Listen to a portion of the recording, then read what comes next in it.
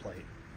I think our plan today was Max. He's a really good pitcher, so our plan today was early on. He's going to fill the zone up, and then kind of going.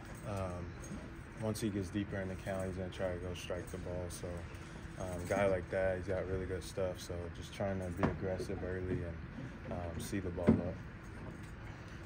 What's enabling you to pull the ball with power a little bit more? Seem to do that the past couple of days. I think just having my body in a better position. Kind of just been working with a kind of different setup to where I can kind of, with my back leg, feel the ground more and not really go forward once I go to make my move towards the ball and be behind the ball better. How much